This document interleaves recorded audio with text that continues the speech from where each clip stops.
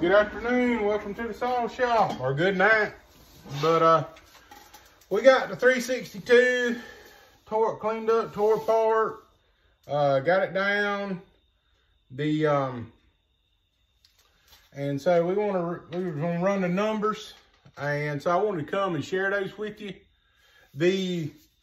So the numbers on this saw, with the base gasket in it, I went ahead and checked the numbers because I want to see what it was with the base gasket first.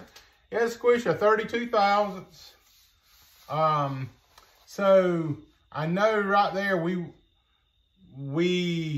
can, I'm not going to delete the base gasket, but we're probably going to we're going to cut the base on the cylinder, and then we're going to leave the base gasket in it and bring that, and we're going to bring that squish down to around 20.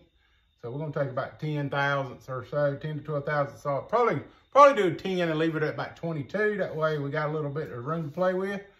But right now, the way it sits, the exhaust roof is 100, and after top dead center, which is really good. Once we base delete, that's probably going to come down to, once we deck it, it's probably going to bring it down to 102, 103. So we'll probably work it at the top just a little bit. Might only be 101, but we'll work at the top a little bit, just clean that up, keep it around 100. And then on the bottom, it doesn't open until after 110.